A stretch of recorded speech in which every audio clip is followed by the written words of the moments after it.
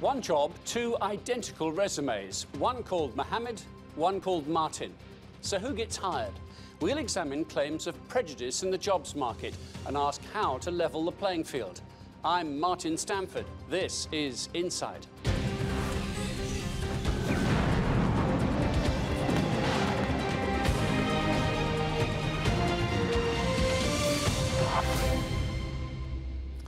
Welcome to Inside. What's in a name? Well, depending what it is and where you live, it could be the difference between getting your dream job or a rejection letter. Studies in a number of Western countries have found evidence that whether your name sounds more white than black or more Christian than Muslim, it could affect your chances of getting your foot in the door. Inside's Yasmin Khatun Diwan reports. Landing your dream job is very rarely the easiest of tasks. But research into the employment sector has revealed astonishing variation and discrimination on the basis of your name. If you've got a white Christian-sounding name like Matt Smith, you're at the least more than twice as likely to get a job callback than if you've got an ethnic-sounding one. A lot of evidence across different aspects of employment has shown that there's clear barriers that ethnic minority communities face when it comes to labour market participation or employment. And this starts across all levels of employment, so starting off with recruitment, onto progression, onto senior management, onto pay gaps. There's a number of factors that work together to cause workplace discrimination. A core aspect of it is unconscious bias and kind of negative stereotypes about ethnic minority communities that influence how employers view prospective applicants. This isn't just a phenomenon in the UK. Studies from the US and other European countries such as France have presented similar findings. In 2015, former British Prime Minister David Cameron announced it was time to end discrimination and finish the fight for real equality, asking numerous organisations to join a pledge for name-blind recruitment, where recruiters actively remove applicants' names from their CVs during the application process. Deloitte, Virgin Money and KPMG were among the organisations set to participate. Fast forward to 2017, the report commissioned by the then Prime Minister came out to little fanfare, with few organisations taking the leap to implement the given suggestions. The reason that we haven't so much focused around name-blind recruitment is we think it runs much deeper than that, because at some point through name-blind recruitment you meet the individual. So unless you are addressing unconscious and conscious bias throughout your entire process and throughout your organisation, it's a name-catching and an eye-catching thing to do, but it doesn't necessarily lead to the systemic changes that you need as an organisation. Martin, do you think things are getting better? I still think there is a way to go. If I think in this country, the number of black people who sit on boards, the number of women who sit on boards, are we where we need to be? No, I don't think we are. KPMG have introduced initiatives for students from varied backgrounds with an aim to diversify their workforce. We bring students in large groups to assess them, and I can't tell you how much diversity and difference there was in the room. And in fact, going around and talking to some of the students, they themselves observed what an eclectic mix of people there were. One of the reasons we're doing it the way that we are is in some respects to try and remove some of the biases and just get to what their skills and capabilities are. So we get them to do exercises, we get them to work as teams, and in that sense we're removing, if you like, the sense of not where they come from, but precisely what can they do. But with astounding facts presenting the job market as unequal, how exactly do the people who are about to launch themselves into this sector feel about these findings? I'm here at Goldsmiths University of London to find out. My name is Mahada Hassan. I attend Goldsmiths University of London and I study anthropology and visual practice. Hi, my name is Abigail Joseph and I'm a first-year sociology student at Goldsmiths. My name is Sharifa Yuma. I am currently studying at Goldsmiths University of London. I am studying sociology with criminology. I'm David Cartwright, a freelance journalist in my final few weeks at Goldsmiths University. My name's Payden Vaughan and I'm a freelance journalist and student at Goldsmiths University. My name's Billy Monia Stokes. I'm a third-year student at Goldsmiths. Okay, ladies, So we've heard lots of reports and research indicating that your names will have an impact on your success in the job market. How does that make you feel? I think it's discrimination at its finest, and I don't think it's right, especially within like the world that we live in today. I'm just trying to make it. I shouldn't not be able to get a job because of my name or my background or whatever ethnicity I am. I'm reminded of when I was at school.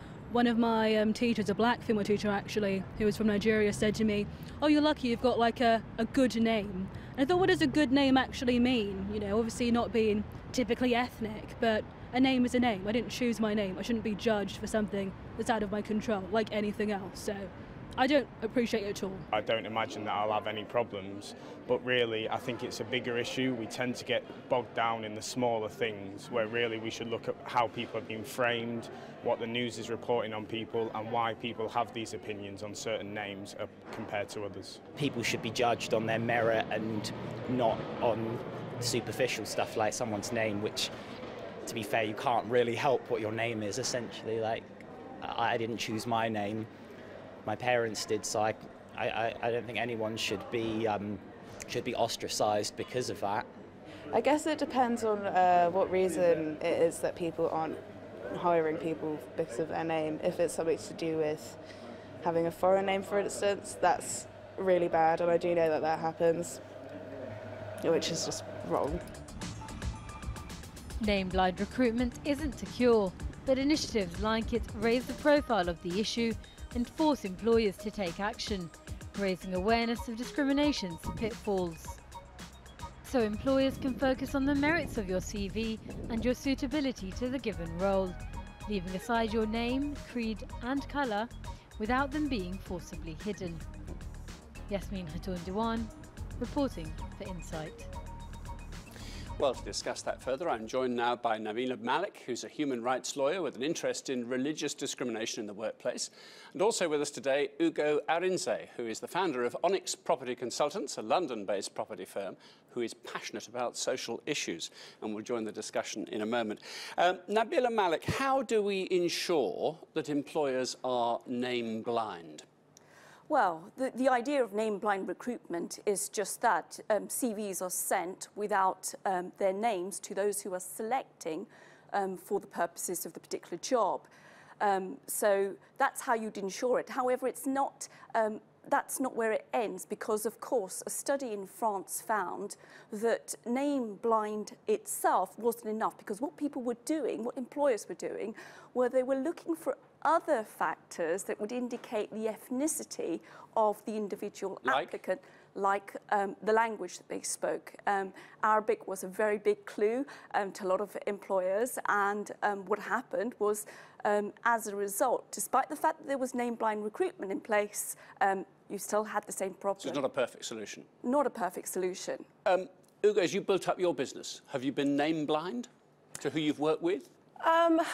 Well, I think more in the context of this conversation is my experience growing up in the States. And so I grew up with the name Ugo Arinze, and inevitably you'd be in the classroom situation and your teacher gets to your name and they kind of stumble, and you know it's something that they're challenged with. And then going up through corporate America. So I have faced it in terms of people struggling with the name, and then it leads to the conversation. But it's one of those things that for me personally, it's evolved from, yeah, probably as a kid, I didn't like having a name that was different and having one that was, you know, mercilessly teased. Yeah. But certainly. Did you want to be called something else? Did you ask? I mean, my middle name is Vivian, so I could have gone by that. And ironically, my parents go by their Christian names or their English names. And we didn't. Our four siblings, me and my three siblings, were given our traditional names. But, you know, as I've grown up, and so perhaps there have been opportunities that I've lost because of my name, or going through an MBA program and interviewing with investment banks, perhaps that discriminated the opportunities I might have gotten. But I feel like I have progressed in my career and had a successful career in corporate banking. The other side of that would be it's distinctive. It does make you stand out. Absolutely. And that could be a positive thing. And that's how I embrace it today. And I see it as something that actually, beyond the conversation, is if we started recognizing actually diversity as an additive in the workplace, then it's actually names distinguish perhaps and give us a sense of we want a pool that's multicultural, because it brings different ideas, it brings different perspectives. And I think if organizations started recognizing the value of that and not being so homogeneous in thought and look and deed, because we run into that from gender bias as well, right? Because Nabila, the paperwork and actually receiving an application either on a screen or on through a paper application is one thing. I suppose most jobs then you get invited to an interview panel of some such. Yes. And then all sorts of other factors come in. Exactly. You may not know the name of this candidate. They may be called candidate 27 or something. But then their visual appearance, their age, their stature, etc., comes into play. Well, that's interesting, because just going back to what was said earlier, that what difference that a name makes. Now, you might know of a story that was reported in the BBC in 2012, where Jordan Berkeley was somebody who was asked to change her name by her career advisor because she was told it would improve her chances. And she was asked if she could adopt a name of Elizabeth. She did adopt the name of Elizabeth, and she found that it did make a difference. She got the interviews that she'd wanted and was refused. Then there was an Arab, half Bangladeshi girl who was experiencing the same difficulties, and she changed her name eventually by depoll and found exactly the same thing happen.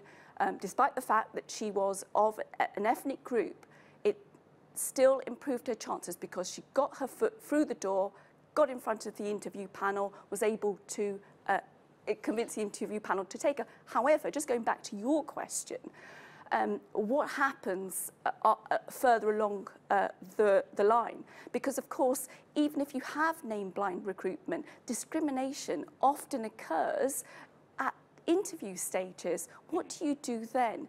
There have been suggestions. Well, you could have blind interviews. You could have voice equipment that is going. Surely we're going to the ridiculous. Yes, that is exactly the point. But what about the change in the name? You know, the boy's name Mohammed, for instance, is one of the most popular names here in the United Kingdom. It comes out in the lists each year.